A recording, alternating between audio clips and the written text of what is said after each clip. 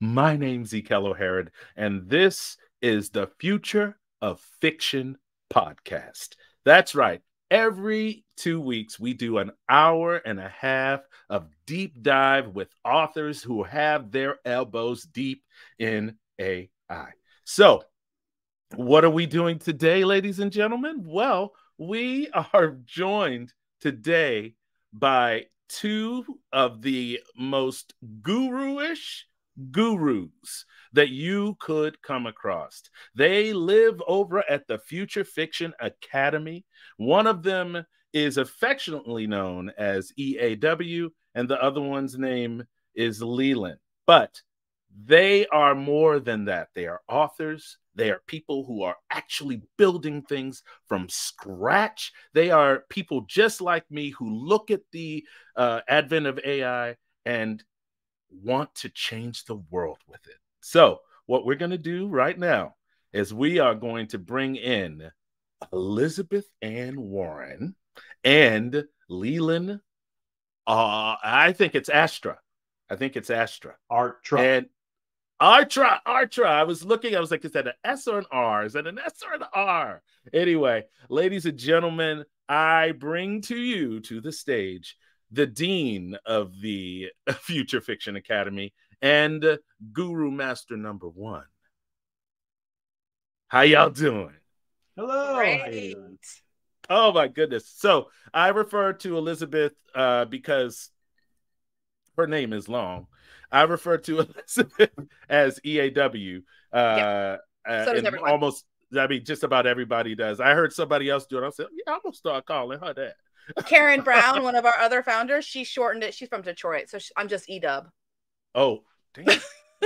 That's what I'm talking about. That's not. See, I'm from Baltimore. I like shortened things. You know what I'm saying? Oh, I love it. I live in Virginia Beach, so yes, yeah. I learned how to surf in Virginia Beach. You know those cute little 5-foot, tiny little waves of sand break. I learned how to that. Well, it was the best place to learn, so I didn't like get slammed into rocks and stuff like that. So, I want to start this conversation out today by finding out about a little bit about both of you.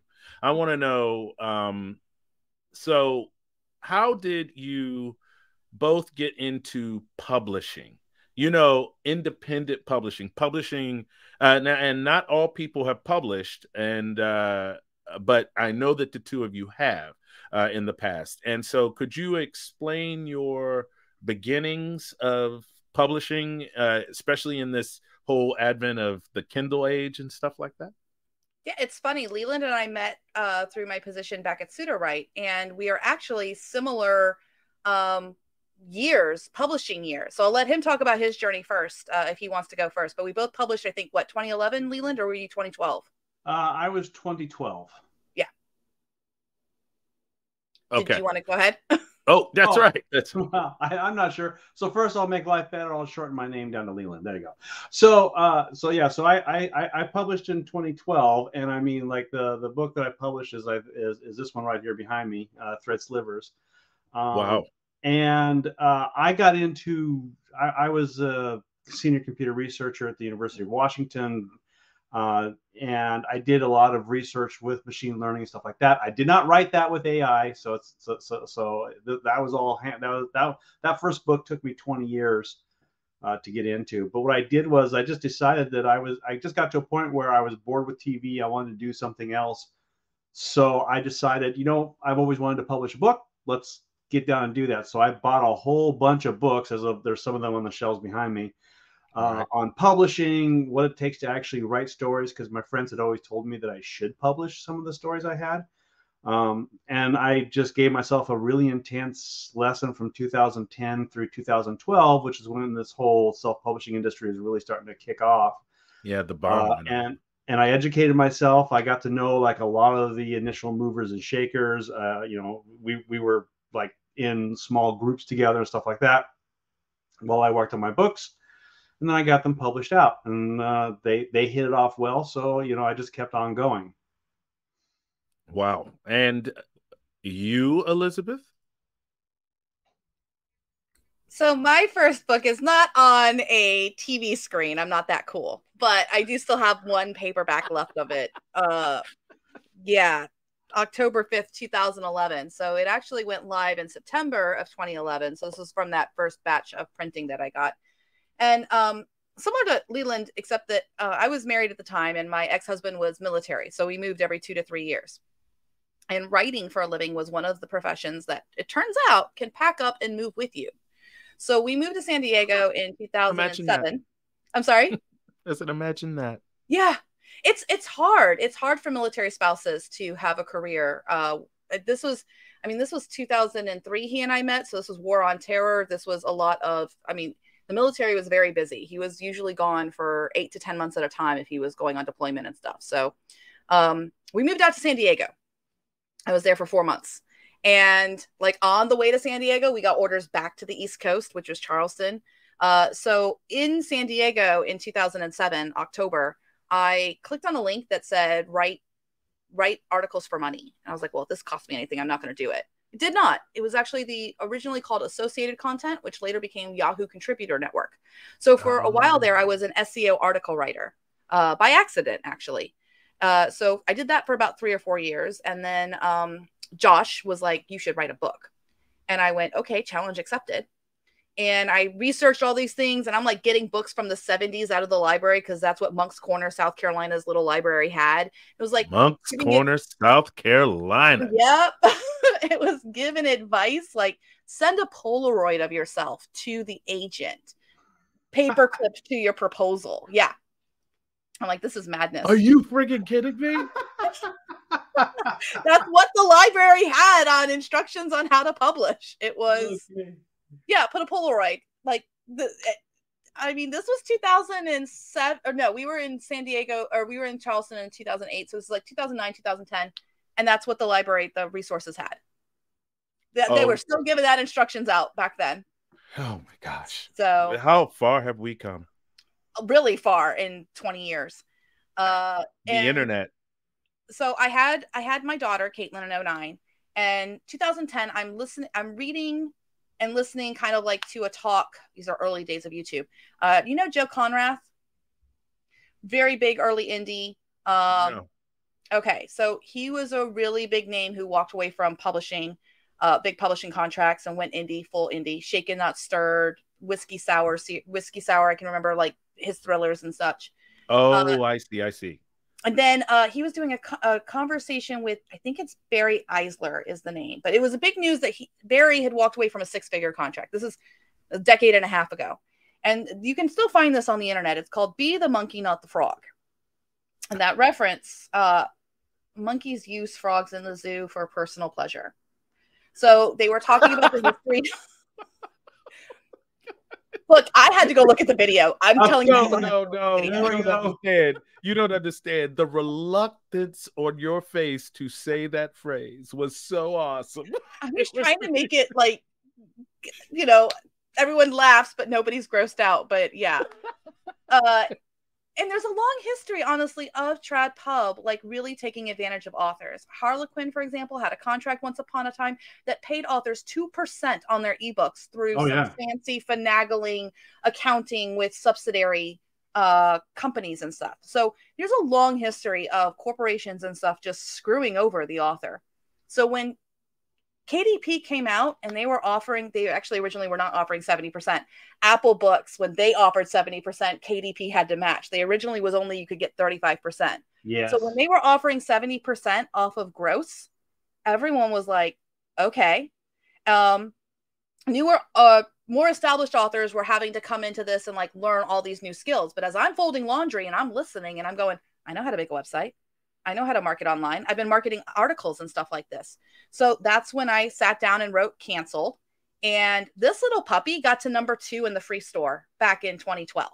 I would have been number 1, but Les Mis had came out as a movie. And so that was number 1. But it had a book bub and everything. It had gotten to number 27 in a previous advertising thing. So I figured out, like, I know how to advertise. I know how to do this. All right, so just in case anybody doesn't understand what a book bub is, in the world of Kindle and self-publishing and stuff like that, to get a book bub would mean that you get advertisement, like free advertisement, to literally thousands and thousands of people in a specific list, and that list of people almost makes everybody pop. At least as an independent, almost everyone you see significant changes. BookBub is used by by the actual publishers themselves too, and if you do get a chance to get a BookBub, because they're very selective, they all you do is just submit your book, and then they decide if you're worthy of being in their list, and if you are, you pay them. They say, okay, you're gonna go. You're gonna be released on this date, so you just have to plan around that date.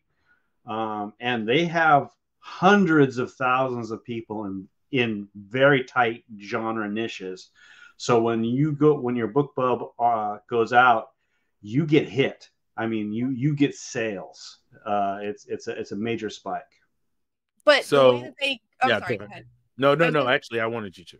The way they grew those lists was not it wasn't new innovation or anything. I got to watch it firsthand. I can remember a time before BookBub existed. They used to do these advertorials. So people will remember these are like they're ads, but they read like a blog post, and it was called the Book Reviewer or something. And it would pop up on your front page of your Yahoo News or something like that. And you click on it, and it would be like this press release about readers are finding new sales and stuff like that. And many of them are using the service BookBub to find free and discounted books. And then it would just be a click at the bottom to join their mailing list.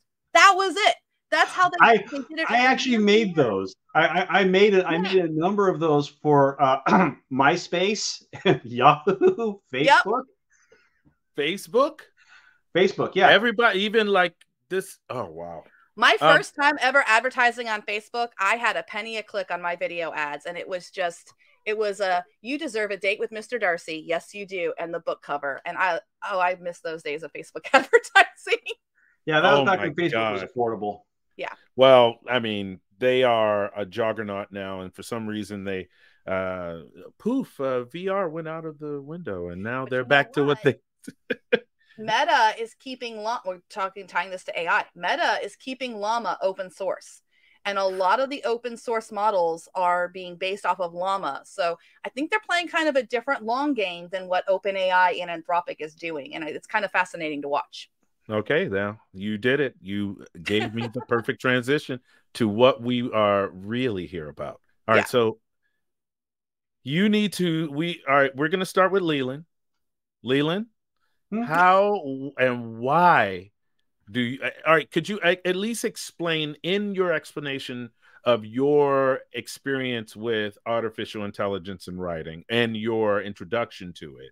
I would also like to know why you are positive about it. What is it about artificial intelligence that has really changed the way that you get into the way you write? So, Leland, take it away. All right. Well, so let me see if I can keep this in under 30 minutes. So I've been doing machine learning for 2 decades now. I was doing machine learning back in the 1998 and 1999 at the University of Washington. I never really tried to apply that to like my fiction writing or something like that, but I was in a number of authors groups and author support groups. So what happens is in these groups, 1 or 2 authors get some success, the rest get jealous, the group breaks up and goes away, and then you end up kind of alone. So as a writer, you're generally alone in a room typing, wishing to high heaven you had somebody you could talk to bounce ideas off of, and to be able to just listen to what they're doing and maybe get their inspired, because the best writers are also the most prolific or the most ravenous readers. And so you need to be filling your imagination. And so what happened is all the writing groups that I was in broke up and kind of washed away a number of years ago. And I couldn't find anybody else who was actually in my space doing my thing that wanted to kind of geek out with me over science fiction or the fantasy stuff that I was doing. And then about a year and a half ago, I really lost track of time. Maybe just a little over a year ago, is when some of these large language models started coming out, and there were some possibilities. There used to be this concept of OpenAI when you could just kind of feed it something, and it would just blast words at you because it's essentially a word slot machine. And what I started poking at it a little bit, and I'm like, well, this is kind of interesting, because one of the things that happens is like I'm writing like I have ideas for 5 or 6 series. I got ideas for even more. And when I have this thing, it's like I'll be writing and I'm like, well, geez, hold on, I need to know like what kind of weapons would be used in the 1930s in London by a low-level criminal. What kind of spy gadgets actually exist? And so it's like I was like, so it's like I need to ask questions like, well, what's a list of this? What's a list of that? Give me some ideas for this one, or here's a scenario or something like that, or what's like I'm in a locked room, and what's some possible ways to break out, right? I mean, just general ideas, and these would be ideas that I would bounce off of other writers. Somewhere around the end of 2022, I'm losing track of my time now, is when ChatGPT dropped. A lot of other stuff came out. Sudowrite came out, and because I was already in that space for work, because we use machine learning for all kinds of interesting things at work. I saw the announcements for this. I was like, well, this is kind of cool. So I just kind of logged in. I'm like, oh, look, they're offering free access. So I got free access. And I think the first week after that, when I got access to that stuff, I didn't sleep, because I was just like, oh, try this, try that. Oh, let's go here, let's go there. I mean, it still wasn't good, but it's like, I'm like, oh my goodness. It was just like, it was like sparklers and fireworks going off in my mind. Just this, that. All right. Raise your hand if it happened to you too. I think I still have a sleep debt from AI since December of 2021. Yeah, there was a moment. My wife was like, you really should go to bed. I mean, you should. Founders, Christine Breen and Karen Brown and I, we call ourselves the prompting queens. We'd be on till 3-4 o'clock in the morning, just hammering with oh my god, Playground and ChatGPT. Marigold and CC do the same thing. Everybody does. Marigold has joined FFA. She just joined us yesterday, and she's been working on some prompting for Rexy. So sorry, I just had to tell you. No, it's fantastic. Wait. So Marigold is she gonna be teaching? Yes, she is on the 20th. On the 20th. Oh, y'all. Okay. There are people out there. There are these people that we just love teaching, and they have the generosity of their teaching, very much like EAW, very much like Leland. I think we all have a spirit. Yeah. Collaboration. There's room for all of us at the table. I mean, like, we kind of came out the same time as you, and our names are similar, but like there was no beef or anything like that. Nope. I remember we pegged each other, but you know what happened, y'all? We both went on the artificial intelligence probably within like a 2-week period, right? Yeah. And I had my channel had been like there and waiting for a while, because I did that thing like early on, and I hadn't really posted anything. And then I started posting, and literally I think it was within a few days that you had started posting too. And I was like, oh, this is cool. Oh, it's almost like my name. Ooh, maybe I'll get more subscribers, because people will bounce back and forth. You know what I mean? And that sort of thing. Y'all handle it. They're going to confuse us. So you have Triple F, and we are FFA, and Future Fiction Factory, Future Fiction Academy. It's all good. Yep. It's all about future fiction, right? I mean, I can't tell you how many times I've put your logo and the Nerdy Novelist logo up at the same time, telling people, look, I'm going to explain something to you, and then you are going to go over to these other places so that you can get a deep dive. And this will, in turn, give you the ability to think on your own.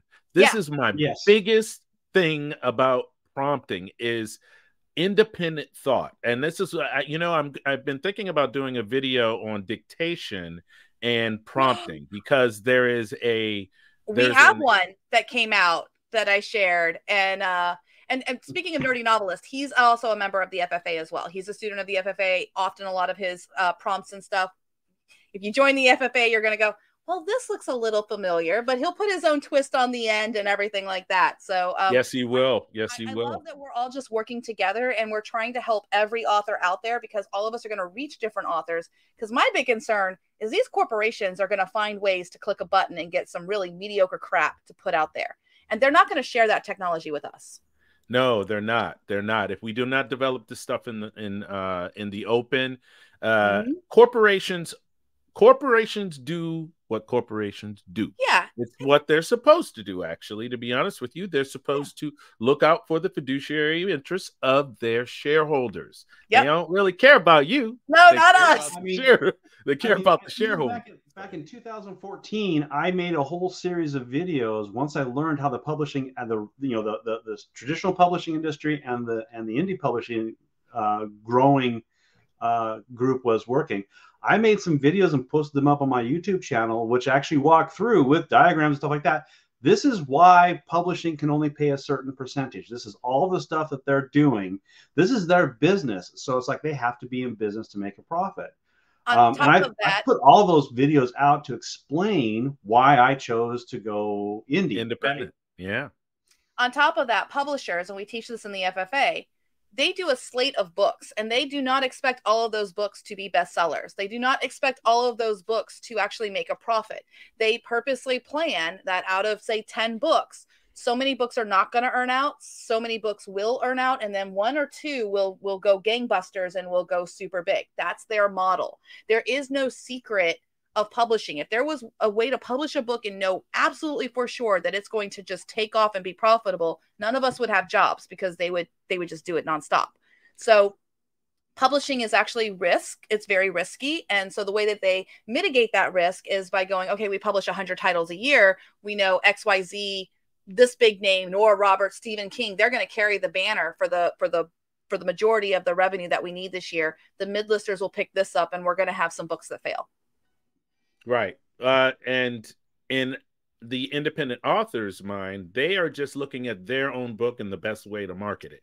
They're not trying to think of the conglomeration of the whole market and what could that do to affect their entire output for the year, which is billions of dollars or hundreds of millions of dollars. We're just worried about ourselves and maybe $50,000, $60,000, $80,000 a year.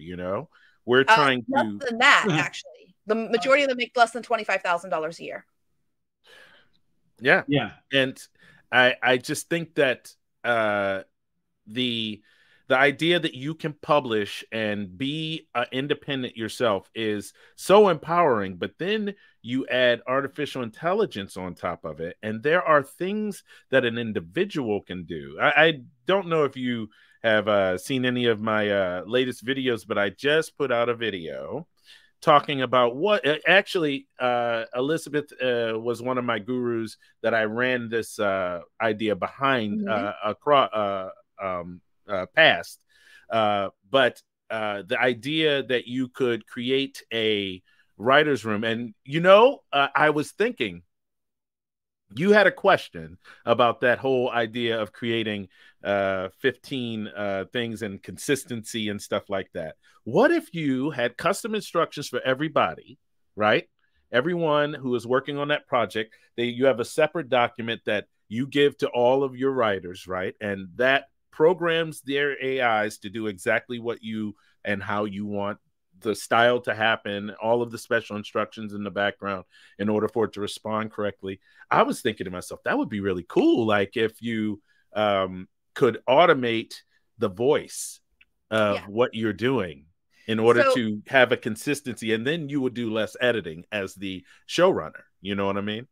We have a business curriculum that's starting up with the FFA inside of it. It's old business curriculum that I was teaching, but I've co-opted it with AI, and we're modeling it off of the Stratemeyer Syndicate.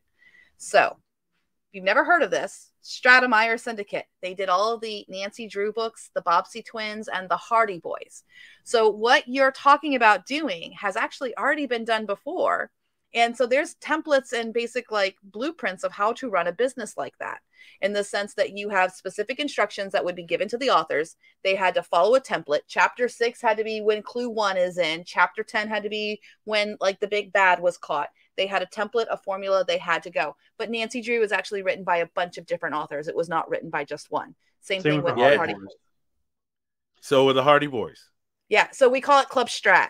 And we are all basically developing our own individual Stratemeyer syndicates, because with AI, you are the showrunner.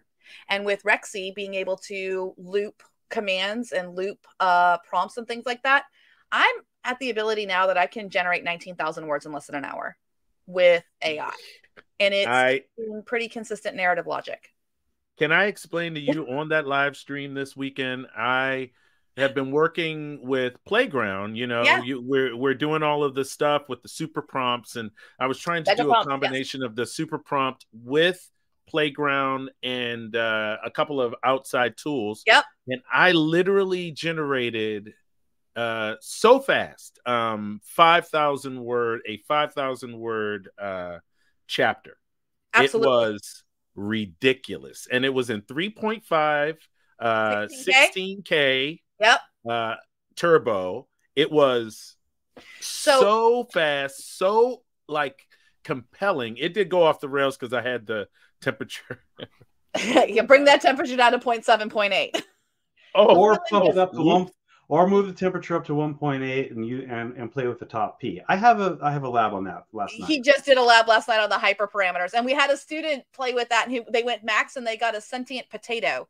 They were trying to write something completely different, like contemporary romance or whatever, and the AI gave them a potato. It was pretty funny. Potato? A potato. Like a potato that talks? Potato. Have you seen Everything Everywhere All at Once? Yes. Okay, so imagine, like the bagel or the bagel. rocks, the two rocks just having a conversation with the googly eyes, you know. But imagine coming to a project like Everything Everywhere All at Once, and you've already got all of these great ideas, but you just want a little bit more to tie the whole thing together. And though AI is great for themes and making sure that you're not going off the rails when you're deciding to do something, I have always thought to myself that there is no joy that is better than when you get the prompt right, and you prompt it and you get the thing and you read it out loud. If you know, I'll do that on my live stream. I will read it out loud. And you know, I'm an actor, so I have these like abilities to actually read it and have characters and stuff. And it shows that it's compelling when I put character to it and really actually try to act the stuff out. I go, okay, this works. This is actually a thing. You know, it's super exciting. Writing becomes an interactive reading experience. For me, at least, if I'm writing with AI, I'm like, I don't know what it's going to do next. Ooh, I like that. Or, oh, I don't like that, but let me twist it like this. And so it's like writing with a junior co-writer that's never upset if you don't use their stuff, is always ready to work. You don't have to give it any coffee or very little money if you're actually using like Playground. I'm sure you've been excited about the bills you've been getting out of Playground with 16K. If you've looked at how much it costs, it's like pennies, fractions of a penny. I'm so close to canceling my $20 chat, but I like the interface and I can build. I know how to build in the chat, so it's very difficult to let it go. I would keep chat for a little while longer. I have access to a tool I can't talk about yet that's coming. I'm in the alpha for that, and what I can say is that it can read images. So you just put up an image and it can completely translate the image to text and things like that. So and that's, you might ask yourself, why would that be useful for writing fiction? We'll demonstrate it when we can talk about it. Yeah, but just the things that I can say is, like, if you put up a picture of, like, say, a setting, now you could say, hey, I need you to write this scene with this setting. And so then your characters are actually moving around the furniture and stuff that's in that setting. You talk about being a showrunner. You're really going to be able to step into being a creative director with the new models that are coming and what they're able to do between video and text and images. You've seen you've obviously seen things like Runway and some of the other follower. right, and all of the other video extrapolation. I mean, Yep. there's some recent stuff that Matt Wolf has been putting out that shows very consistent. Like, all right, so Corridor Digital had to do an entire workflow to get to the point where things weren't flickering around, right? In their rock, paper, scissors video, which is basically broke the internet for half a day. And it really did. It made a lot of people mad because they used copyrighted material to like model their stuff, but they were just using it as an example. The part that nobody seemed to have gotten, but because they made money on it, apparently that makes it bad. It depends. So fair use is a very complicated legal doctrine. It has to do with a lot to do with like what if their product was very similar to the copyrighted, if it would take audience away from the copyright, but all of that would be handled in a court of law. It's not illegal to violate copyright. You're just going to get sued and have to pay damages. Right. And the way they did it, it had nothing to do with the actual property, intellectual property from before. It was just the style of the video. And that's the part that nobody, I don't know if, ideas. All right, so here we're gonna have this discussion for half of a second. All right, y'all. Tie in with how I came to AI. All right, so here's the question. The question is, when a large language model is spitting out words, actual words, right? I know the science. Everybody doesn't know the science. They look at it and they all seem to believe that it is taking words that it saw and taking those same words and putting them in context with whatever you're asking it to do.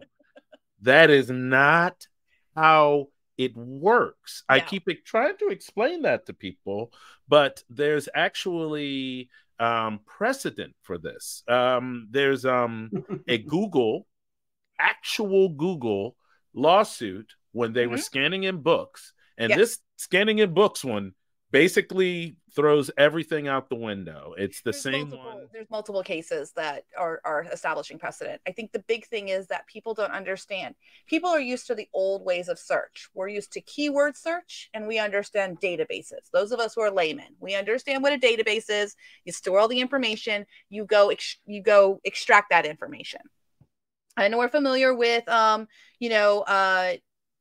was the previous word I said before database? Keyword search. Keyword search. Okay. So if we have a bunch of images on stock photo sites or whatever, we're going to, there's a picture of some apples and some oranges and bananas. We're going to tag it fruit. We're going to tag it apples. We're going to tag it orange, yellow, red. We're going to throw all the tags on it. And it's just going to be a jumbled mess of a box with items with tags on them. And when you go to search it, you're going to say like, I want fruit, and it's going to give you a whole array of a bunch of fruit. It's not really efficient at all. And so a lot of the LLM technology actually came about with advances in what's called vector search. And Leland, did you want to explain it? Or you want me to do my explanation? No, do your box thing. It's perfect. I'll do my box thing. And actually, I have a box. It's almost like I was prepared for this. I love that. A real box today. I have a box now. That's a bigger box. Bought my box. Okay.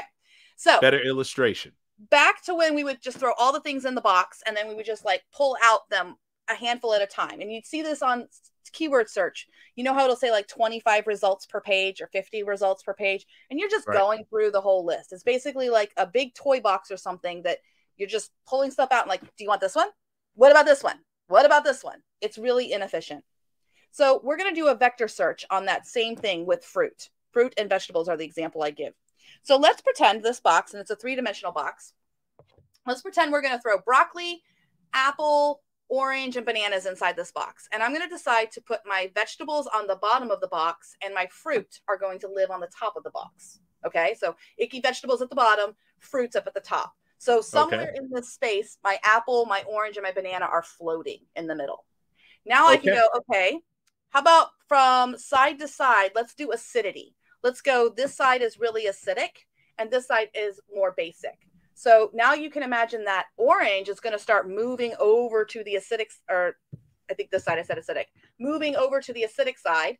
and the banana is going to move over to the basic side, and the apple is going to be closer to the acidic side, right? Still, is this a illustration of weights? Vector search. This is how the LLMs actually work. Each individual token has a location inside a imaginary box, but it's not 3 dimensions. It's like infinite dimensions. Thousands and thousands of dimensions. So now we have one more dimension that we can categorize this fruit. The front of the box and the back of the box. Let's say the front of the box grows close to the equator, the back of the box doesn't. So now my orange that's acidic, it's going to move up closer to the equator. My banana that's basic is going to move up towards the front. And my apple that doesn't grow close to the equator is going to move back. And now these 3 pieces of fruit are living in the top of my box in different locations. And the result of that is the computer knows the location of what the concept of banana is. And around banana, it's going to have other fruit that's similar to like a banana. Same thing with orange. Now tangerine's going to live over here, and pineapple's going to live over here somewhere, because it's close to it in location on those different criteria. It's completely different than tagging it.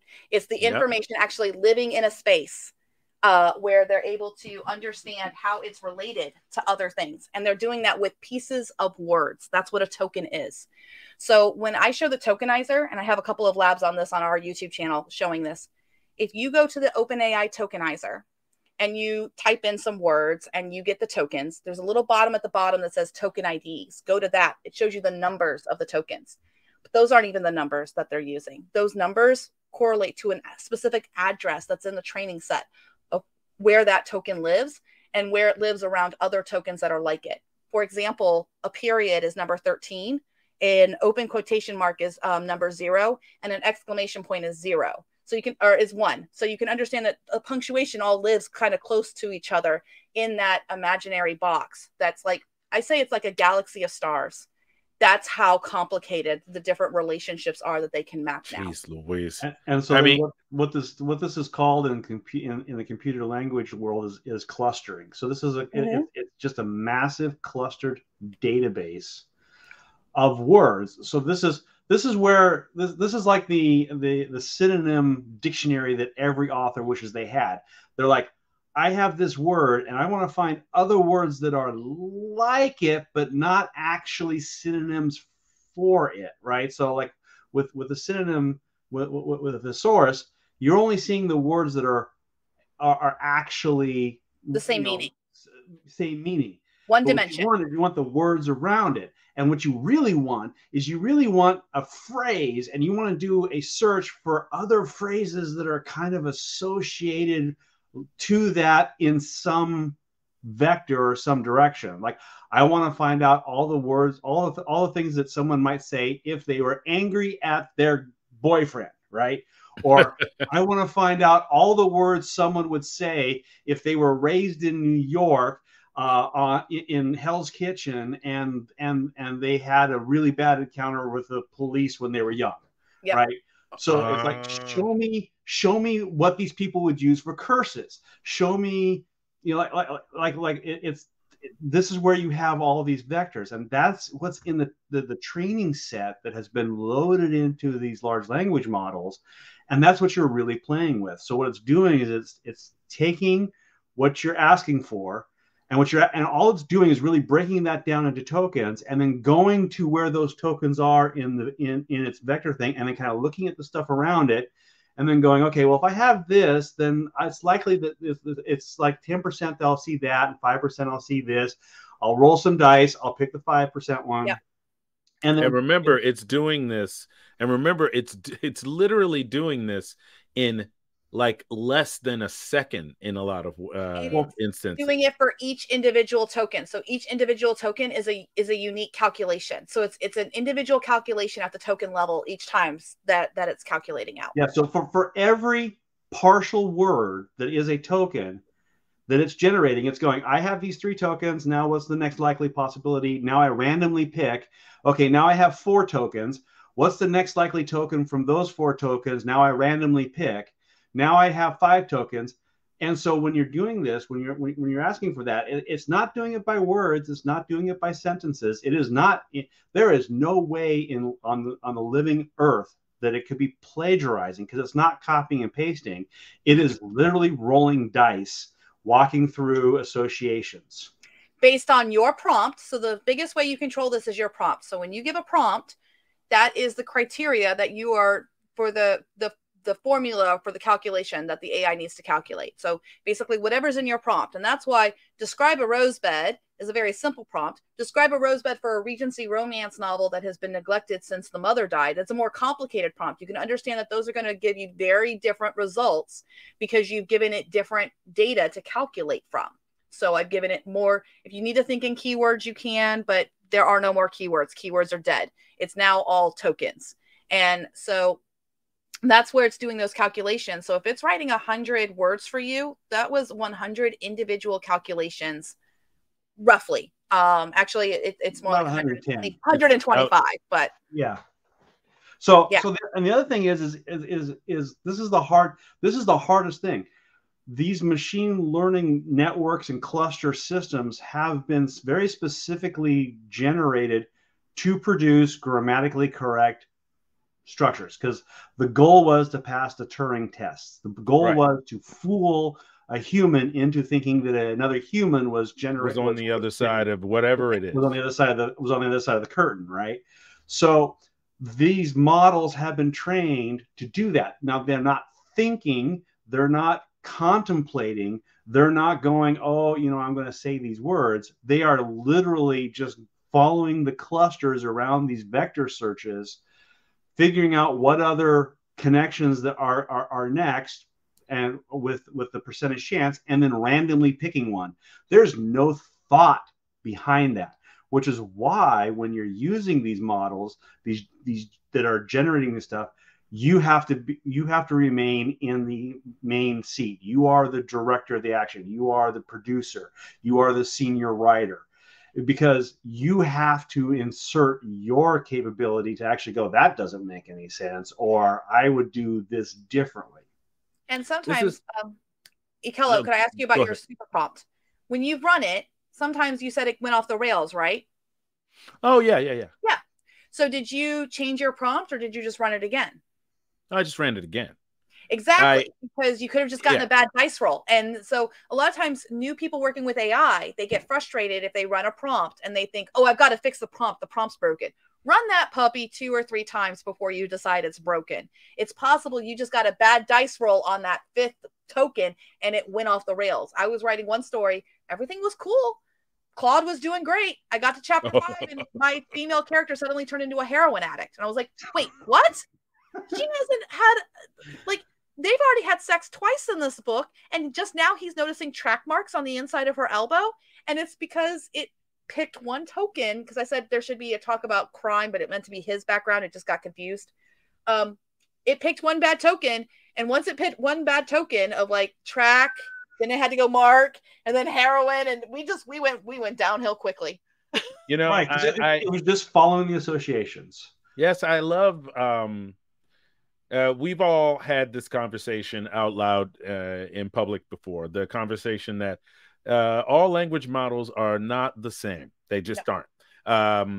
ChatGPT has a certain personality to it. And that is a true way to categorize what we are experiencing, is personalities. The personality of Claude is a little bit of a liar, but super rich with the ideas and the quality of prose that you're asking it to actually write. It will kind of keep going with the right prose and completely write something completely different, but it'll substitute your instructions with its own, because it's like, no, I'm going to write this story instead. Now, has anybody played with Llama or Llama 2? And have you downloaded it, loaded it up on either your Mac or your PC, and you're running it and in a very, very cold room somewhere so that it doesn't overheat your whole house? I don't. I actually like to use cloud-based. I like Hugging Face Chat. It's really great for testing out different models. Open Router AI is also really great to get access to different open source models, especially the not safe for work models, which I'm really tired of Claude and ChatGPT telling me if I'm doing a mafia romance. Have you thought about not glorifying the mafia? Maybe you should write an ethical romance instead. And it's like, no. That's the fun part. And the other thing is I've demonstrated multiple times. You can make GPT-3.5 sound and generate text that is almost indistinguishable from Claude. You can get the same type of results if you play with the dials and sliders that they give you. It makes. I'm sorry, oh, Leland. I don't have access to that. I wish I did. You do in Playground. You do have access to the sliders and stuff in Playground. Oh no, I thought you were talking about Claude. No. So I'll just tell you. So if you go to Playground and you work with ChatGPT 3.5/16K or GPT-4, and you turn the temperature up to 1.8 or 1.9, which is generally where most people say don't go, but then you also turn the top P down to 0.6, it writes like Claude. Wait, you guys brought down the P to 60%? Yeah. So it's only considering the top 60% of results. It's rejecting. No, it's only considering the top 40% of the results. The top 40% of results. I'm sorry, I did the math backwards. So what you're doing is when it considers all of those words, it's not considering like the low statistical results. It cuts out the heroin addicts. It's dropping the weirdness factor out, but because you have temperature turned way the heck up, it's still going to pick the lower choice of what's available. So that forces you to go into that middle band. Yes. All right. Oh, so cool. Top P, lower it down.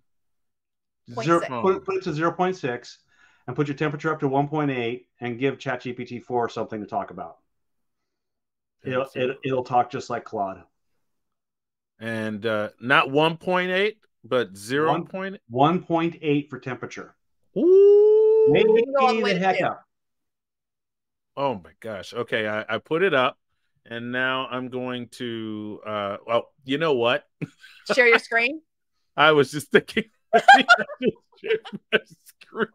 I'm like doing this over here, and everybody's like, he's all like, dude. All right, let me see. Present. By the way, this is what we do in the Future Fiction Academy. This is what a lab is. Labs. We do this 8 times a week. And we play. And if you had any opportunity to see any of their videos from their excerpts, it's so much fun. It is so much fun. All right, I am on. One of my favorite labs that we did was with Code Interpreter when that dropped, and I showed how you could upload literally a fake medical examiner's report and a fake police report and get a thriller novel. And it started writing from the character point of view of a serial killer and stuff because it had the context. Like you just upload files to Code Interpreter. Now I think it's called they're rebranding it as Advanced Data Analysis on GPT-4. There we go. All right. So your temperature's still low. Your temperature's at 0.77. So yeah, this one I'm going to I'm going to oh my gosh, I hate that about Playground. You can't have multiple instances. There we go. It will save it for you. If you go to your little clock, you can reload those previous settings, so you can just go from where you left off. All right, so I'm going to start save. Save, untaint story, and then I can do a new one, right? Yep. How do I start over again? Just refresh your page and it'll go blank on you. I did not. There we go. I was like, I do this a lot in lab. It's still coming back. Why is it? Oh, because it's loading your save. So you could just manually delete and then don't save. Okay. There we go. So this is out, and just delete this. Just click the little minus button. Minus signs. You know what? Let me do this. I want to make sure I'm on the. Oh, okay, I am sharing correctly. Yes, I just got it. All right. It is a little hard to read. You may want to zoom in. Oh, it's just because it's so wide. It's okay. Yeah. Okay, so first that's emptied, and then I'm going to select all and delete. And select all, delete, and we will zoom out. Now, so get rid of the assistance message. So just hit the minus on the far right. Far right. Yeah. Slide up. There you go. Click that Yeah. there.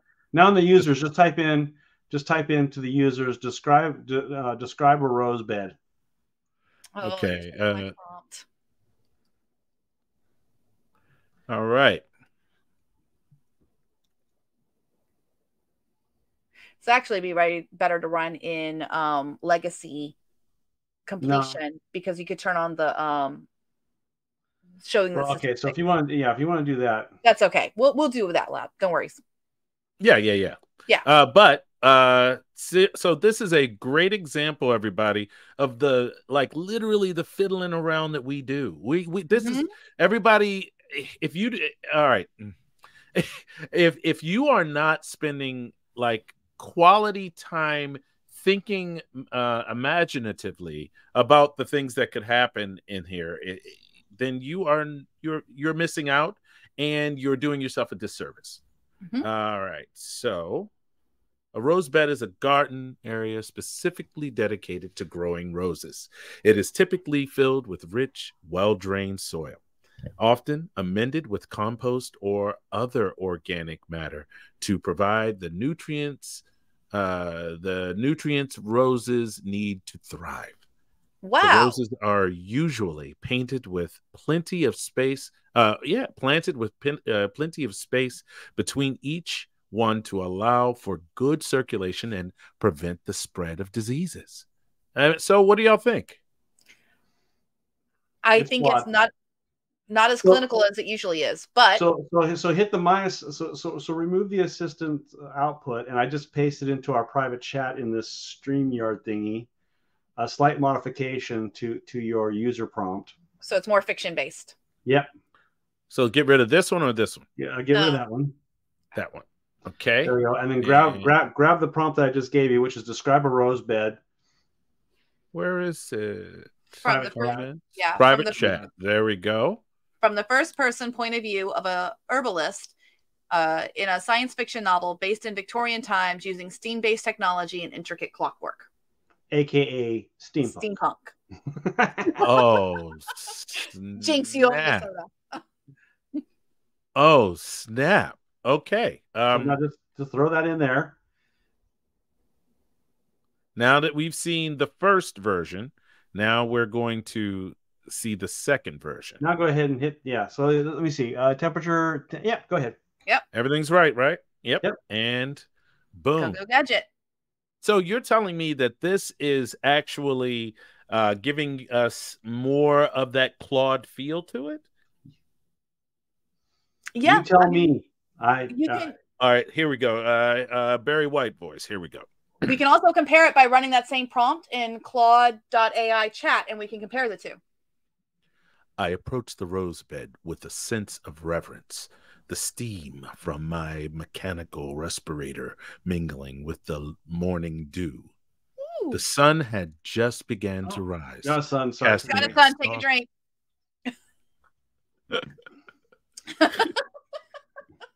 At least the damn thing didn't just automatically say Lyra for some weird reason. Yeah, dappled sun. We have a joke in the FFA. If it mentions the sun, you have to take a drink.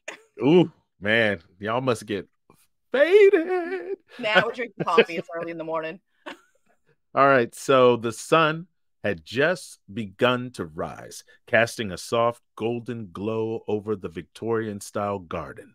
The rose bed, its heart and soul.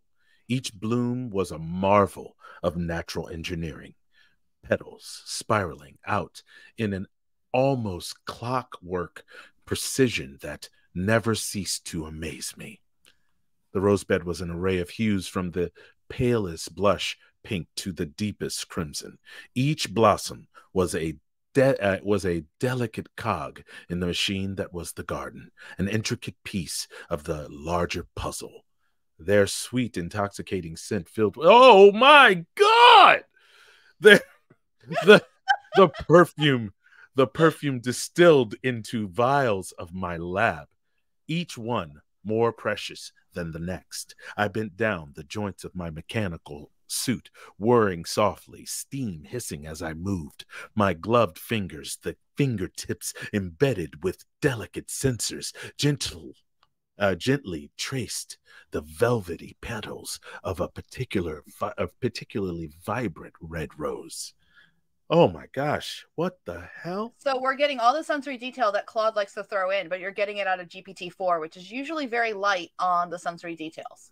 So wait a minute. So you're telling me I could build in the system, I could build a thing in the system to kind of build out what I want it to expound upon, and then use the user spot to give it a prompt to build off of the system information.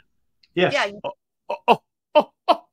Your hyperparameters there, they control how the training set is being used. You're giving more information to the AI. Your temperature setting controls how abstract is the AI allowed to, I'm going to say the T word, cover your ears, Leland, how abstract the AI is allowed to think or calculate. How so, but I say think because it's the way that people understand it. So your temperature, but if you like, let's run this again and don't do your top P and you'll watch it goes off the freaking rails. We'll have squids and flying octopi and whatever. Oh, it'll be gone in half a second. It'll be wackadoo. Okay, so I'm going to select all, copy. Save it. I'm sorry, y'all. This one was little. This one was. I'm like, I'm a dragon hoarder with words. I have to keep all the good words. I might use them later. She's a major word hoarder. Yeah. You know that's gonna come back and bite you a little bit, right? Yeah, that's right. Well, actually, maybe it won't. Maybe you'll actually be able to have a large database, and then maybe have a local version of Llama in your computer, and you could ask Llama to look up. You're like, I remember there was a moment in one of my scenes where this happened. Could you look up through these documents and find that scene? You can do that with LangChain and embeddings.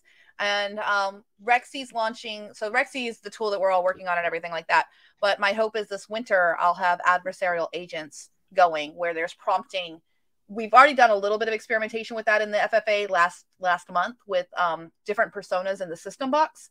But this idea of you have one AI persona's job is to edit or check writing against a set of criteria, different AI persona writing it, and basically they're going back and forth until the adversarial agent's happy with the output. And then you're basically forcing the AI to do a lot of the validation to save you time. Woohoo! What? It's coming. All right, so you look what you did again. She made another natural transition, ladies and gentlemen. I'm not the only one for adversarial agents, but real fast, just because I want the audience to see, do you mind deleting the assistant and just letting the temperature be high and put the top P at 1 so that you could see why people have said don't put the temperature up high? Because without that top P parameter, it will run amok. Okay, so we're going to take P back all up the way to up. 1. Yep. And we're going to keep that at 1. Just leave it there, yeah. I do have to say that I had this at like 1.4 and it was starting to just straight cold gobbledygook me. Yep. You know what I mean? Like, it won't take long now.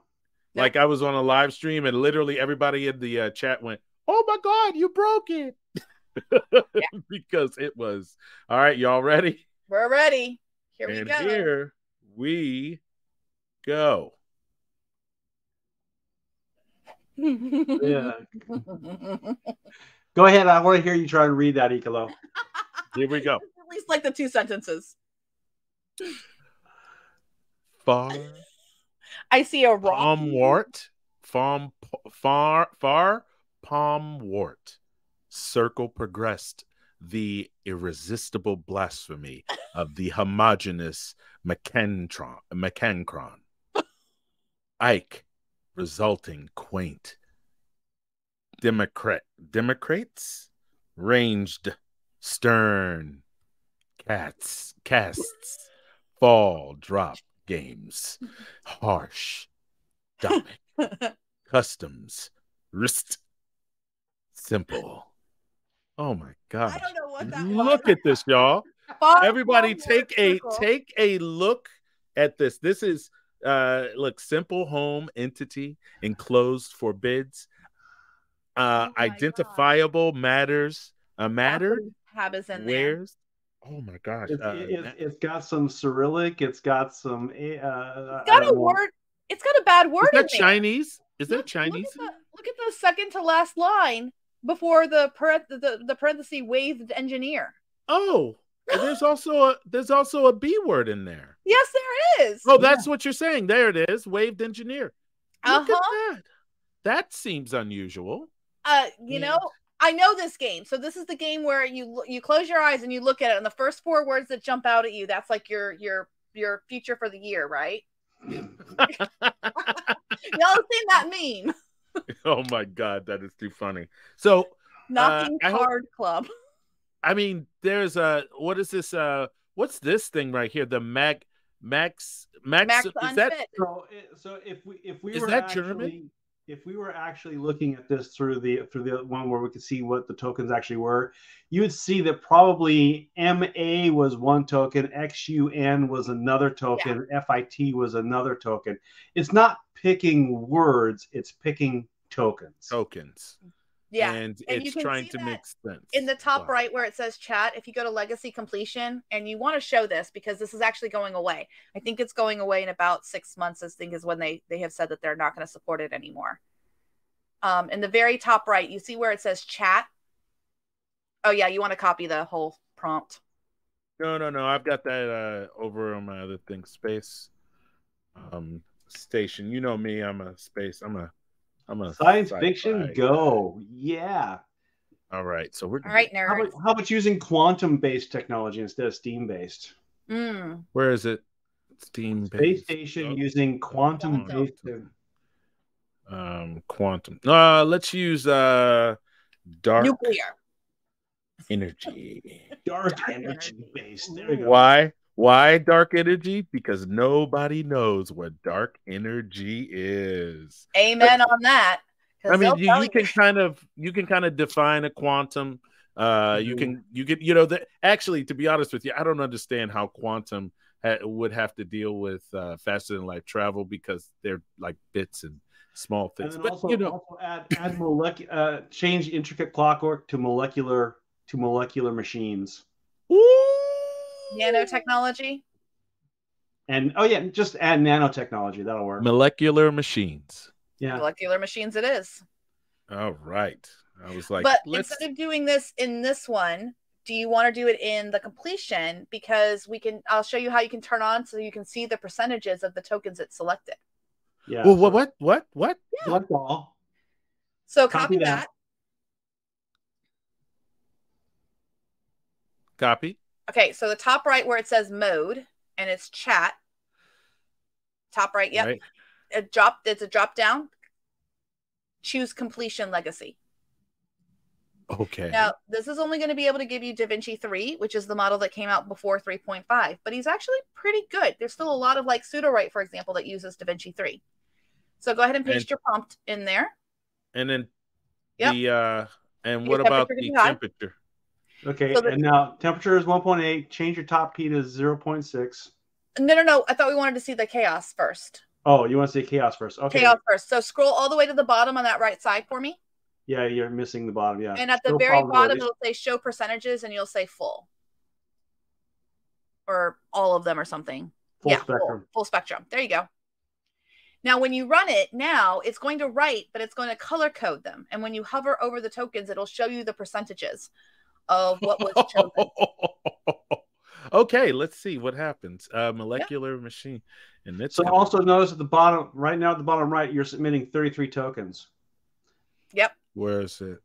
It's in red. Bottom right. Oh, and you have to bring down your max output, because DaVinci 3 can only do 2048. So you'll need to bring that down to like 1,000 tokens. Okay. Yeah. It was a baby model compared to 3.5. So its context window is only 2048 tokens. Well, but not bad for a model. Okay, you're close enough. It doesn't have to be exact. Okay, thank you. Yeah. Okay. For a second there, I was like, do I have to be anal about it? No, just about. No. Now you'll notice they're all red because they were all basically the lowest calculation possible. If you hover over one, you can click on it and it'll show you the calculations and the tokens it considered. Oh, That's wow. what happens when you do temperature on the max. Oh So my gosh. it's always going to pick the higher the temperature, the better chance it's going to pick one of the lower ones. So and that to choose something in the middle. Wow. So now we're going to take our top P. So right now that 1 on top P means look at 100% of the results. And then the temperature setting means choose that bottom one, the most random one. So by limiting the field, it's not going to look at the bottom 60%. Correct, Leland? Yep. Or it's not going to look at the bottom 40%. Yeah, so it's only going to look at it's going to essentially eliminate. This is so I was just, the way I found to describe this is like going to an amusement park, and you have those amusement park rides, and as you get to the front of the line, they have that little stand that says you must be at least this tall to get on this ride. Right? Yeah. That's what top P is doing. Top P is setting that line. So the token must be at least this big to be able to be allowed in, or in this case, it's popularity. Yep. So in order for the token to be considered, it has to be above a certain level of popularity or likelihood to become next. So this is eliminating the bot, like the really weird choices, and sticking to the most likely choices, and then it's going to pick the most improbable from those. So that's how you select from the middle. Huh. Which will also differentiate your text from the author next to you running the exact same prompt, because most likely, if they don't change any of their hyperparameters, they just keep their temperature low and they don't do anything with top P or anything, they're going to have a lot of words that are green, meaning they picked like the most common word. So by doing these little selections here, now you're making sure that your generation is even more unique than the author next to you using the exact same prompt, because you're pulling from the middle.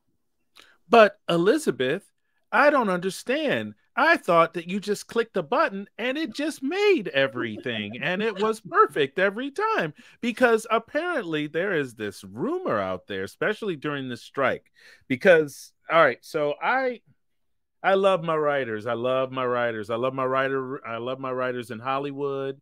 I love what they're doing. I think it's right. I think that if they don't do it, they're going to go poor, and then we're going to get very poor written stuff, and then we won't want to watch things. And then the poor executives are going to go, why don't anybody want to watch anything? It's because they aren't getting good material. So I support the writers. I support everything they do, but they do not need to hate on AI like this. They don't need to hate on AI like this. That's my quick rant, because it's going to help them. And if there is a phrase right now, y'all, if you AI will not replace you, but but people who know AI will probably replace you. So I've got a twist on that. I have a better twist. I've been thinking about it. Ooh, writer, go ahead, writer. AI is not going to write better than you, but you could write better with AI. Ooh. Oh, I'm liking it. Girl, that's a t-shirt. I know, like it's if we all wonder if Gandalf showed up and said we were selected to go take the one ring to Mordor, or if Professor Xavier showed up and said, you need to come to my school because you're a mutant. That's my example. We're now finding out who would have taken the call and said, yes, I'm here for these superpowers. And it's hard and it's difficult. And with this new powers comes great responsibility. And the people who'd be like, kill it with fire. It's like the people you hate in X-Men, in the X-Men movie, who hate the mutants. It's like, well, you're kind of revealing yourself to be more in line with their idea. You're afraid because it's new. You're afraid because it's different. But we're here to tell you, you don't have to be afraid. It's literally just a dictionary slot machine. But in the hands of someone who's actually a gifted storyteller and stuff, it takes you to that next level. It speeds it up. It means that you never have to be blocked again. You never have an excuse to not work on your projects, and you can get 10x done. And our industry has desperately needed that shot in the arm to keep up against other media forms, video games, video. All of that is faster than writing books, but this is a way for the written word to stay. My daughter's generation, they're reading on their phones like snaps, not just Snapchats, but like they're really into that serialized short fiction. And in the hands of a master storyteller, this thing is amazing. Yeah, like my son, I could not get my son to read a book for my life, and I actually have a library of over 1,000 books around me, Oh, and it wasn't until he hit high school and he was forced to read a book, and he was like, and then he found out that the book was he get the book in electronic form on his phone. He's reading books in the freaking phone. I'm like, you're reading a book? He's like, yeah, this is good. I'm like, okay. My daughter turns it. You could change the size of the text. You could do whatever you want. I have that book. You can have the paper. No. I like this. Okay. My daughter is dyslexic, so she actually turns on open dyslexic font on her phone. So she puts all of her websites and stuff that she reads in a dyslexic friendly font, which makes it easier for her to read. And she also uses like the text to speech to listen, like audiobooks. All of that is AI. Everything that your phone has been able to do to predict what you're going to text next, or to read to you what an email said, all of that is natural language processors, which was the precursor to these large language models. So yep. Dragon was predicting what the word would be compared to the other words it had already solved in the MP3 that it was transcribing, at least for the last 12 years that I can recall. So that's where this is. I was a Dragon rider, very hardcore. I was actually in the Facebook. I was in I'm an admin of that Facebook group because I did the How to Train Your Dragon post in 2014. That was you. Yes. Hi, Elizabeth. Excited by. I've been EAW for a long time. I've been on the cutting edge of the tech stuff. Yes, you have. Yes, you have. So. And just so y'all know, I mean, she likes the low key on this stuff. She's really like big in the talking to you about AI, but the talking about herself thing is not a thing. But me and Leland both agree that this particular woman right here has literally caused all of the things that we have going on in AI to really have been and writing to have come to fruition, because Elizabeth looked at a thing and her imagination has literally no bounds, and she sees things that she thinks are obvious to everybody else. They aren't, Elizabeth, they aren't actually obvious to everyone else, but she sees things in a certain way.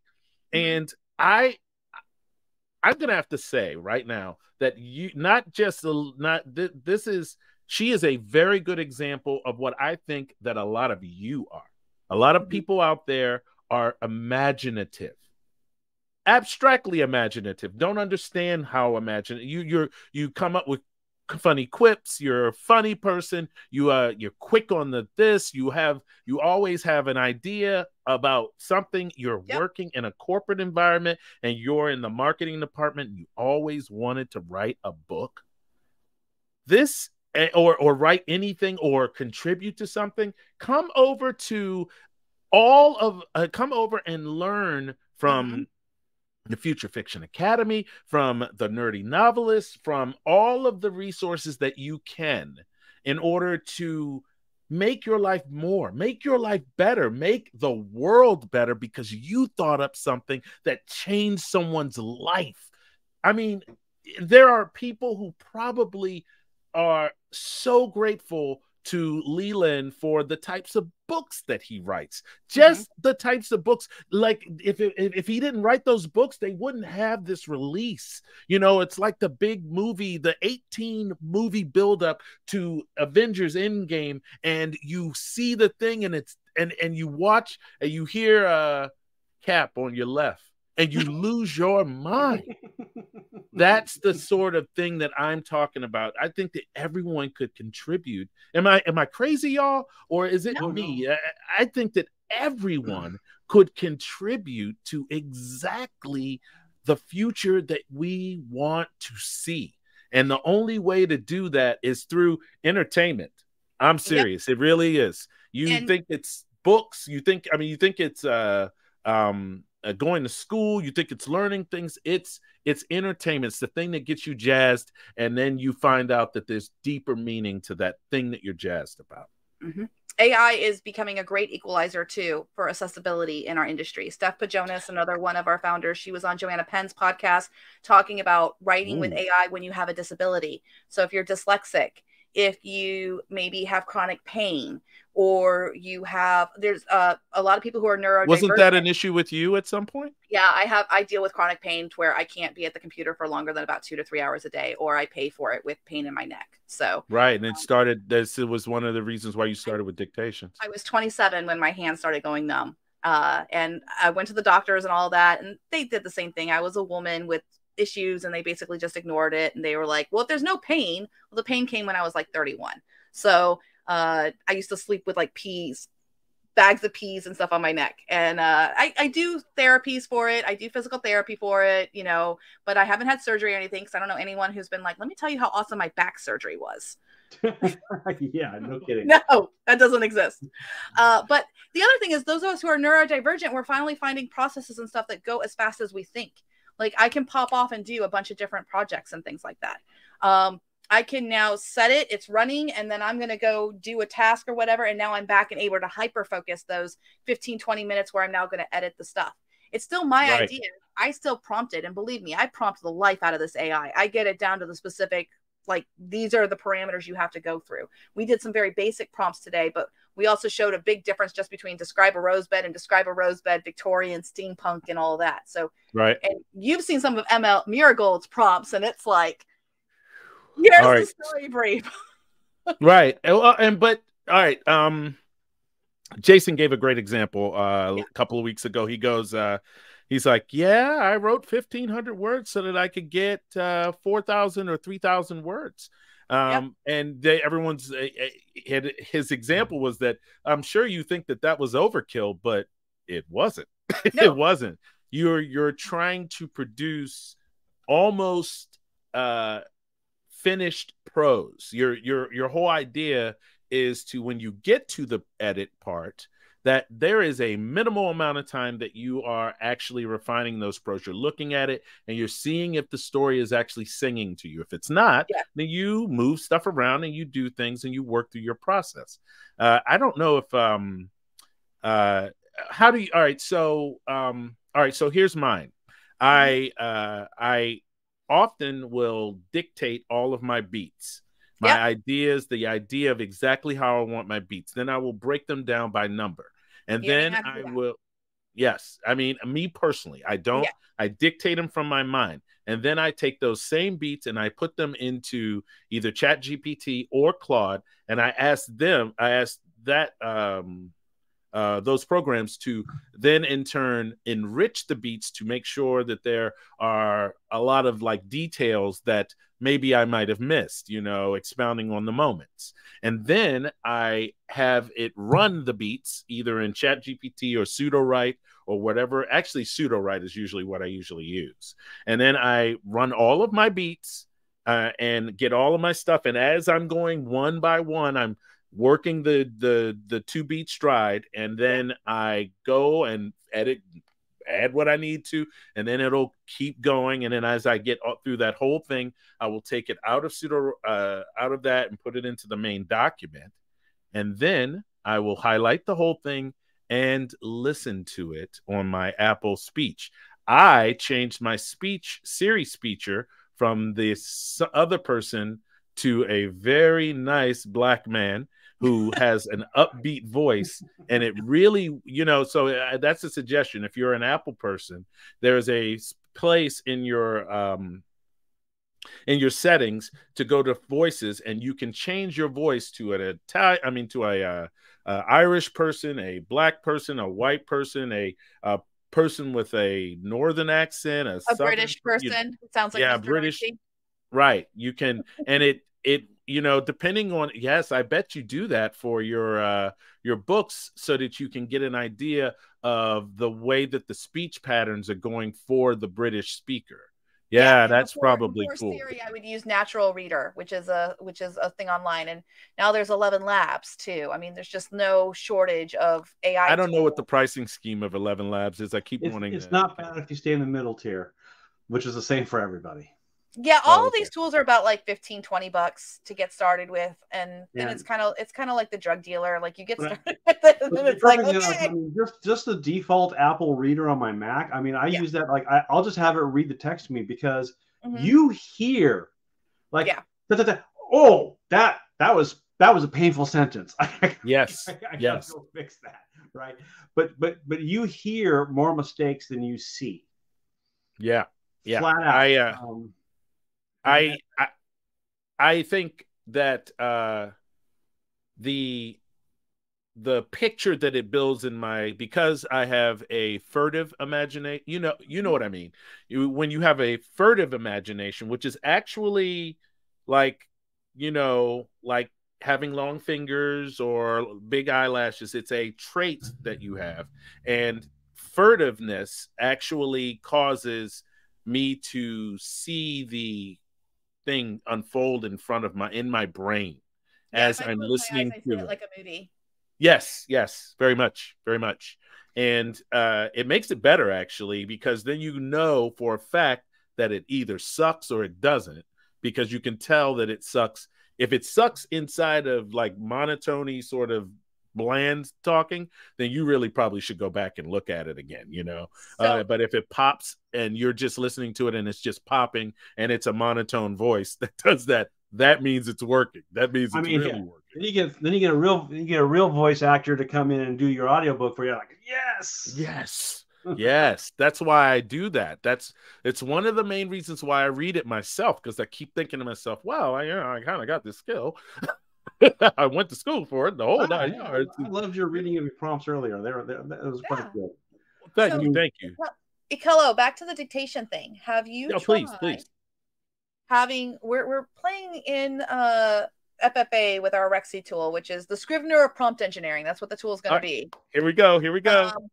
We call this concept the story so far. And what we mean by that is we know that these bigger models, Claude, 16K, GPT 3.5, they can handle larger amounts of tokens than what, say, a tool like Story Engine will actually let us read it. You know how Story Engine does the chapters in silos?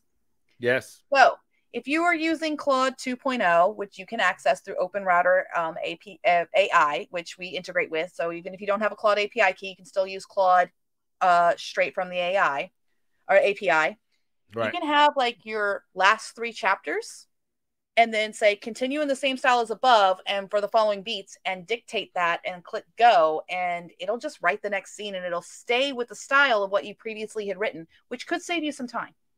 And that works because that's how those things are trained. Those things are trained with, here's my inputs, here's my expected outputs.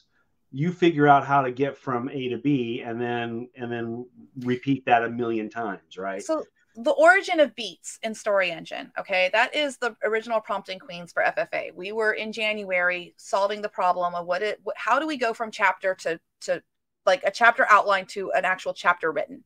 And we were working with 3.5. GPT-4 wasn't even out yet, y'all. And not 3.5 16K. We're talking 3.5 with 4,000 tokens. Yep. And so there was no way to go, here's my previous chapter, match this style, and write these things. And so that's why we came up with the interstitial step, which was originally called commands, because it wasn't just a beat.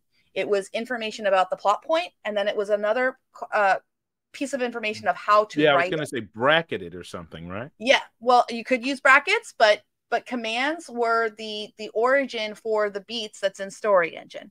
Now, Story Engine started to get developed on in March and April of this year. And as that happened, literally like GPT-4 dropped, and then we got like Claude, the bigger context dropped and everything like that. However, Story Engine still does not do the full context window of the models, and I understand why. Like they built their way and everything. I think that the new pseudo-write 2.0 is going to have those bigger contexts. I've gotten to see some things coming down the pipeline that they're doing, and they've shared with other users too who help test things for them. So they are bringing tools that are going to talk to the whole story. But there is that capability now in Claude Chat, and people know this, or with Code Interpreter, which GPT-4 has, or you can also turn plugins on, but don't turn a plugin on your GPT-4, and you can get the 32K context because the plugins have it automatically. Oh, you have a kitty. Oh, now we've gone to cat. Okay. Okay, you look a little bit like a supervillain. I'm not gonna lie. Like I'm waiting to say like the money better be in the bag. Say hello. Hello, kitty. This is great. The cat's like, where's the tuna? Yeah. Yeah, give me the snack. At any rate, the since studio Story cat. came out, I think we finally launched that thing in May of this year. It really kind of like went out to the masses. It was in beta for all of April, and I was doing YouTube videos and stuff on it. Since then, I know, since then, and it's freaking September. Since then, we've had 100K context drop. We've had 32,000 word context drop. There are some other models.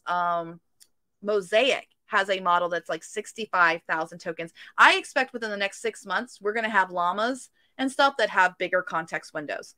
Some of the not safe for work models like Manser's Weaver already has a 12,000 token context window, meaning it can read up to 10,000 words.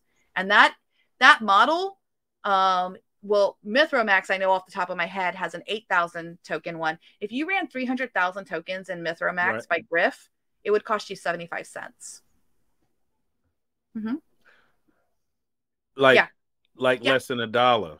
Less than $1, because the charge for it is 0.0001418 or 00188. So yeah. And that's how many tokens? 300,000 tokens. So it's 0.00188 or 75 cents. Yeah, because it's 0.00188. I'm sorry, honey. You had to say that to me twice because I was like, I know. We were doing the math and we were like going, wait, is that right? Is that right? That can't be right. So 300,000 words divided by 750, because you get about 750 for every 1,000 tokens. So you have to figure that out. So it's 400 instances. 400 times 0.00188 is 75 cents. Okay, so so we're going to be able to do this affordably, cheaply, quickly, thoughtfully. We're going to be able to make our dreams come true. Full control. Make the things that we all right. So here's the context. Rexy is Elizabeth's way of explaining to a person that they are the master. To not be a T-Rex means to not have your hands popped right up against your chest and you can't seem to get them to the keyboard. Yeah. Right? You can't get them to the keyboard. You can't get them to the keyboard. You can't hit a button on the keyboard to start up your dictation. So none of that can happen. If that happens and you're a T-Rex and you're not contributing to your own, as a matter of fact, I mantra'd this specificity. That's all we want. All we want you to do is be specific. Yes. Be specific. You know your story. Are you a writer or are you not? If you're not a writer and you're just here because you think you can spin up some stuff real quick and you're not wanting to put any effort forth, you are probably in the wrong place. This is a place for active thinkers, people who are contributing to the actual process that is called writing. So that's the difference, I think. That's the difference between what I think people think we're doing and what we're actually doing is we are contributing. Yeah, I think storytelling, because people are getting really persnickety and kind of like, frustrated about, you can't call yourself a writer if you don't write your words. Well, I hate to break it to you, but I wasn't writing my words since 2015 when I started using Dragon dictation. I would literally dictate 20 minutes and let it process, and then I would clean it up. That was my entire process for 25 books. And I've made over $250,000 just on the Amazon store alone. So people can't tell me that my writing sucks or that AI, I've had AI in 3 books since December of 2021. One of those books has made over $10,000 in the first 30 days. So it's like when people are like, what reader would want to read that? I hate to break it to them. They don't care how we write the books. They just care if you tell a good story. That's it. Yeah, if the book tells a picture, it creates a picture in their mind and lets them escape from the real world, they're in. But you have to have good writing to make that happen. And I told my readers I was using AI. And you want to know what they cared about? Because I said, listen, some authors are running around. They're attacking me on Twitter right now. I just want to let you warn. I didn't want you guys to get into this. Don't When's get the next book coming? When's the next book coming? Yeah, it was number one, will this let you write faster? And I said, yes. And I said, cool. And then I said, number two, who are these people bothering you? We will go take care of them. I said, no, no, no, no, no. You don't get those names. But EAW Army. My relationship with my readers has always been, I write as fast as I can because that's how I finish projects. That's why I haven't finished a book in about a year because I got busy with the AI stuff and teaching it and everything like that.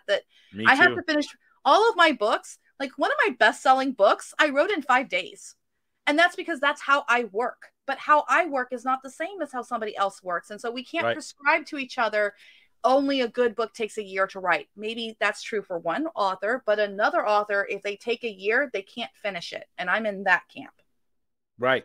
So, yeah. I think that there's a reason why November is the 1 month that you are given to write those 50,000 words. NaNoWriMo. Because if you, and that's how I wrote my first novel that nobody has ever seen. That's how I wrote my first novel, was because I was compelled to do it in a very constrained amount of time. And I think that you got a lot of stuff to teach over at the Future Fiction Academy.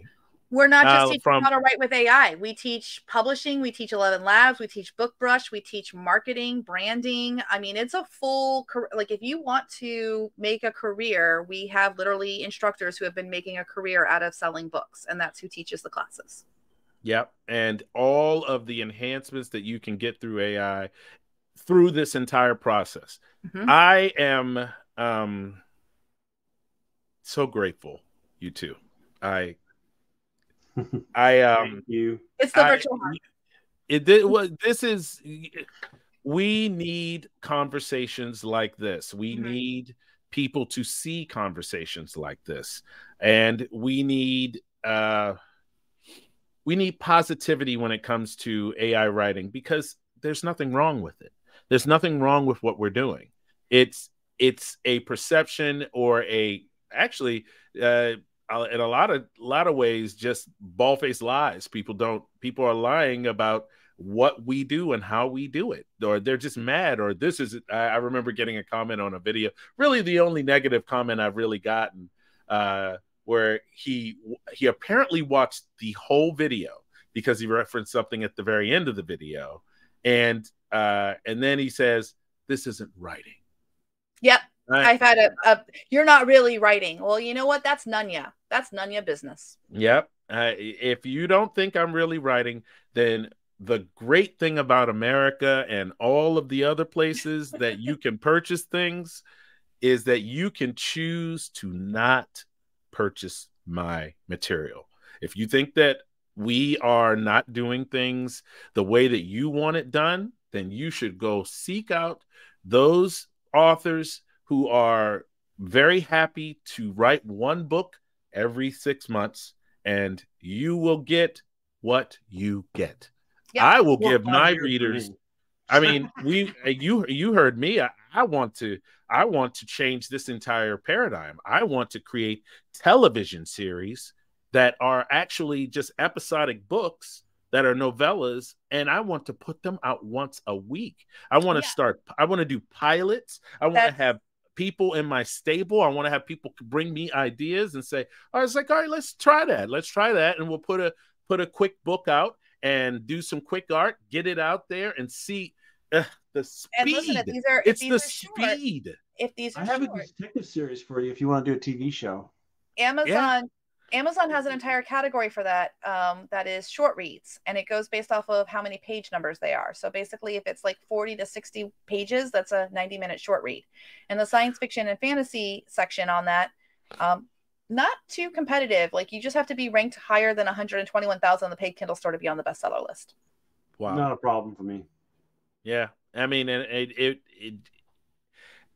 and with the visuals that you can create in things like Midjourney and Dolly, and well, not Dolly. Check out Playground. Let's go, Leonardo. Playground AI. It's stable diffusion with there's like a 1-minute video on it, and I'm like in love with it because it's every tool that you want in AI. Like Like, has it gotten better? Because I used to use it a long time ago, and they had to have a lot of negative prompts and a lot of these prompts. Now everything's like presets. It's grown up. I was a Mid-Journey girl, and I just canceled my Mid-Journey.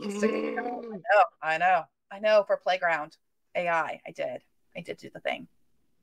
I'm keeping Mid-Journey. I'm keeping like the low level Mid-Journey, just because like I don't know who's gonna win this fight, but because they keep coming out with different. I mean, it's Mid-Journey is. Whew. And that's the key. Like, get your foot in the door on these different startups and stuff. Get like the low level account so you get grandfathered in, because we don't know which one's gonna win. Yeah, we don't know which one's gonna win. I have a large collection of accounts. Yes. All right, Leland.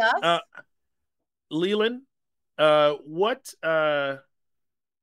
is the one thing that you would tell the brand spanking new person who had ran across this podcast? What is that one thing that you would tell them about AI, positive thing that you could tell them to encourage them to use AI? Could you give me that, like just like your elevator pitch for using AI the way that we use it?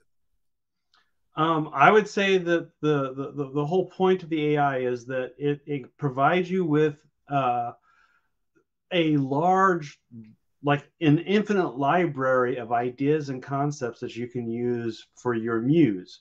You can ask it for a list of almost anything and find something that sparks your imagination, because that's what I do quite frequently. It's like when I'm writing my books, I'll be like, oh, I need something to happen here, or I need a tool, or I need a crime, or I need a list of bars or something like that. Oh my gosh, like, yeah. Just give me a list of 10 bars in London in 1930, and then yeah, sure. So I'm writing fiction, so it's okay if they're not real.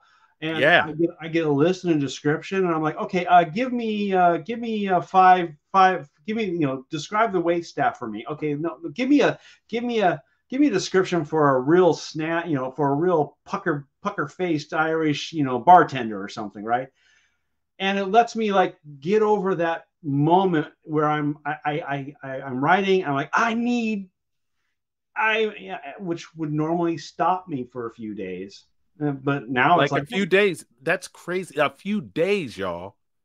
Am I right? Yeah, because I would have to go think about it. I have to go try and come up with some ideas. Maybe I have to go talk to some people to try and get some stuff. But the AI is there 24/7. I mean, whenever I get this idea, it's like I want to do this. And if I'm working on it at 11 p.m. at night, I can ask the question. If I'm working on it at 7 a.m. in the morning, I can ask the question. If I just happen to be taking a break during lunch, I can ask the question. Come on. I mean, it's like it's one of those things where you take, like, I take it for granted now that I can just go into the office at 3 in the morning when I wake up to get ready to go to work at Starbucks, and I can sit down for 10-15 minutes and actually get some actual writing done before I go to work, and it gets my brain going for the whole day. So that when I get done with my shift, I come home and I'm ready to write. I'm thinking about the thing that I generated. I'm thinking about the thing that is the story, the actual story that I want to tell. And then because am I right or am I wrong, y'all? Your well can run empty. You can have a moment. You can have a bad moment where you're like, you've hit it, and it's not. So this whole thing, the whole idea of writer's block is completely done now. It's a past tense sort of thing. It's not a real thing anymore, because you have so many tools, so many mechanisms. So I hope that, all right, so here, that's his answer to that. Elizabeth, we're going to end with you telling us about why and how AI could benefit, especially the new writer, the person who doesn't know, feels like they have imagination that they could write something, but literally have never taken a class or have any skills or anything. What do you think? So I like to say everything old is new again, especially with AI. So the vast majority of the training sets was on public domain content, which is my jam. I write Jane Austen fan fiction for a living, so I'm all about the public domain. So when it read all of those textbooks that were in the public domain and things like that about writing, the craft of writing, a lot of the intricacies that we talk about, the craft talk of different plot structures, different vocabulary words, such as like writing a transition, going from one scene to the next scene, or your dialogue or anything like that. All of that is in the training sets. You can use AI to help you beef up your literary education. Everything old is new again. So if you have your writing and you've, for example, one of the things that new writers often do is they change point of view. And what that means is you might be starting to talk, I opened the door, I ate my lunch, Sally came in the room, she said this, and then you're using your name, Elizabeth said this back. You've just switched point of views from first person to third person. That's a really common mistake that new authors make. I made it myself. I got banned from a fan fiction site, actually. That was my first rejection, was because I was switching points of views. The AI can help you with that. It can help teach you, number one, what is shifting point of view, or what it means to write a transition, or what it means to change your dialogue so it's a dialect of where the character would be. All of these different terms and concepts that many of us have spent countless hours or money, student loans, on learning this material. Just like AI is helping people learn quantum physics and being their tutor or whatever, you can use AI to be your creative writing tutor. And like I say, the AI is not going to write better than you, but you could be a better writer with AI. Ladies and gentlemen, and with that, we are finished, but not really. 2 weeks from now, we'll have yet another set of guests, maybe even some other people who aren't Elizabeth and Leland from the Future Fiction Academy. You never know. And I had Marigold. She was my first guest ever on this podcast. And oh my gosh, my soul was so filled after that conversation with that woman. It was so awesome. And that came out, actually, I released that this morning. And and I'm recording this, I believe, on Tuesday, September 5th. So it may come out in the next couple of weeks. It may, they're working on Rexy. Rexy is their new platform for actual writing of prose and creating things and making wholesale story from scratch. And they've been working on this project for a very long time. And she's been like on her channel, kind of saying Rexy here, Rexy there, but not really. She's like very excited about possibly releasing it. And when it comes out, I may very well have one of the teachers back on here so that we can kind of go through how you use this wonderful new product. It's I'm super excited. There are, because of what's happening in the AI industry and the AI writing industry, there are several people building actual programs right now to compete directly with Pseudowrite. So I'm glad Pseudowrite is keeping up with the Joneses, because this is going to be a very, very big sort of niche that we are hopefully filling in a very profound way, because this is exciting, y'all. This is, yeah, our tool doesn't completely compete with Pseudowrite. They're building something that is more for kind of like the mass audience, whereas Rexy, which is really called Future Fiction Academy Story Technologies, it's the FAST system, but Rexy is the first tool in it.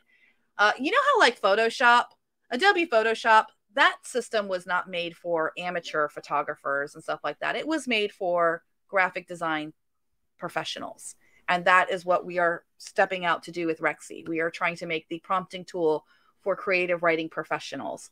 So this is not the one where you're just going to click a couple of buttons and it's going to, hold your hand and stuff. No. This is You bring your secret sauce in. We have the prompt library right there for you to put your stuff in, and you can change the prompt library on the fly. Imagine if you could change the back end of Pseudo-Write's story engine or the other things, the other prompting that you can't see, the invisible prompting that's happening.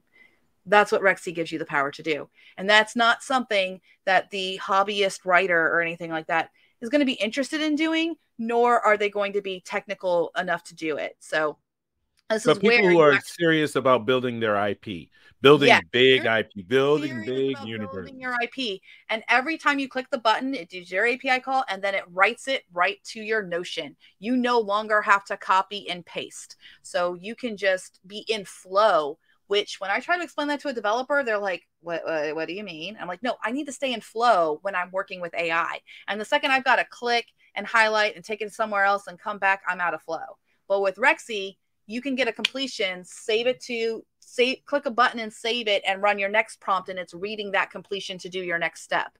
So you know how you're copying and pasting your super prompt pieces? No more. Yeah. Your super prompt is preloaded. And you just click buttons and you say, write chapter 1, write scene 1, write scene 2, write scene 3. Y'all, I keep trying to wrap this daggone thing up. And we'll come back. We'll be back. Well, I try to keep them like an hour and a half, but God bless, is this good or is this good, y'all? We'll come back. We'll come back with Rexy Super Stable, and we'll give you the exclusive. You'll get it. Yes, I'm telling you, I cannot wait for all of you to play with the tool. Everyone's been playing. We've been playing with so much stuff in the background. I have other things that I've been playing with that it's okay. Ladies and gentlemen, this has been Elizabeth Ann Warren and Leeland Artra. No, okay, I gotta stop. You just called me Elizabeth Warren, which I love Elizabeth Warren, but we'll just stick with EAW. It's okay. This is why you can edit it. Elizabeth Ann West. You know why? You know what? I've been I made it through all of all of my videos for the first like 4 weeks, and I would reference you and stuff like that. And then somewhere in the middle, I was watching a video and I called you Warren. Warren. I mean, there's worse people. I love Senator Warren. She's amazing. Yes. So yeah, maybe I'll just keep this in here so that everybody knows everything's real. Yeah. Well, I apologize about that. I really work hard so that I don't call you. That's why one of the reasons why I call you EAW, because it's easy. Your names are so close with the what. EW. Ooh. Oh, what? Oh no! Stick with the EW. No, that's how we going. All right, that's how we going to do that, girl. We doing it like that, girl. Yeah. We calling you EW. EW. Yeah. All right. And with that, ladies and gentlemen, I wrap up one of the most exciting and dynamic conversations I've had about AI in a very long time. My name's Ekel O'Hara. This is the Future of Fiction podcast. I still love saying that. The Future of Fiction podcast. And I want you to like, subscribe, and if you would do me a favor, hit the notification bell because, YouTube. My name's Ekel O'Hara. Bye-bye. Have a good day, and I will see you in the next video.